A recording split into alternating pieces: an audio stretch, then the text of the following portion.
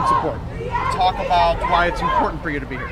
I think the intersectionality of what's going on, the coalition of Stop Cop City and what's going on with the IDF and training people is really important. I think that people need to see that it's not just one problem, it's all of the problems. So as we see what's going on with the Congolese and Sudan and also with Palestinians, it's important for us to show at every single time that this 4-day pause was only sanctioned because of all the efforts that you've seen across social media, because of how strong people are and determined to say, hey, we're not going to get our Starbucks today. We're actually going to say no to that.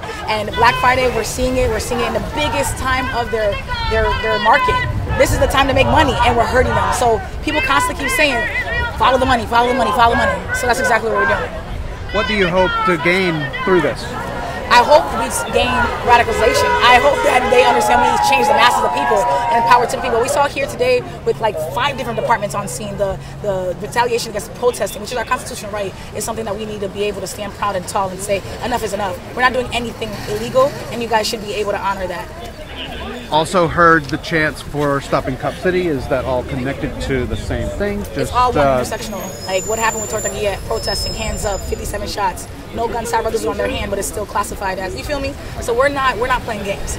We know what's happening. The veil is lifting, and the time is now. And whether people are going to stand up or stand tall, that's none of our concern. We're making sure that we show up every single time. What's next and where? Well, I just got off a flight for 62-year-old Johnny Holloman, the deacon that got murdered by Military Police. So I think I'm going to go head up to New York because I've been on a one-way lifestyle, showing up wherever we can. Okay. What am I missing out on asking? What did we not talk about that we need to? I don't know. I just want people to keep going. I'm tired of saying another name. I'm tired of people acting like this is not serious, it's not real. We are literally constantly keep saying that, you know, it's a job.